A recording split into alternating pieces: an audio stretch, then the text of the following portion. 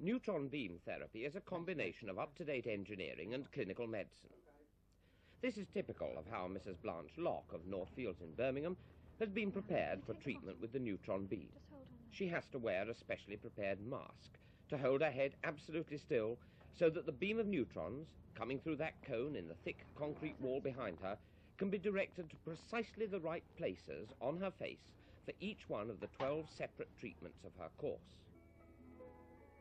During treatment, the patient is alone, so music is provided by the staff in the clinical control room to prevent the patient being lonely. The course of treatment made Mrs. Locke's tumour disappear completely, and a full year after it's all over, she's still perfectly well.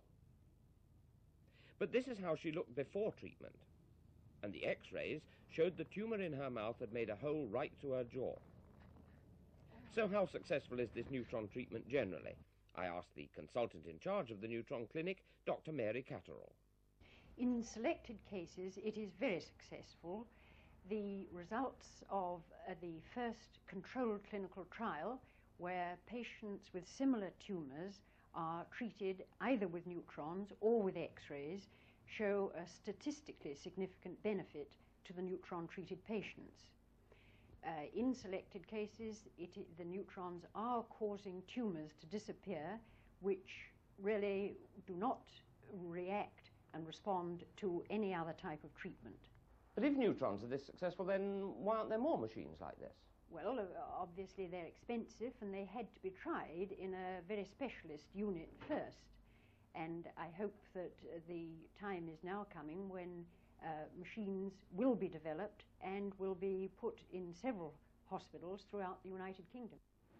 Behind this treatment of cancer, there is nuclear engineering. At the centre of the building is a large machine called a cyclotron, which accelerates nuclear particles to such great energies that they smash atoms and release neutrons. The machine is also used for many other medical applications at the Hammersmith Hospital. But the production of beams of neutrons to treat certain forms of cancer is one of the most revolutionary uses. The big question now is whether these first successes can be extended to other types of cancers.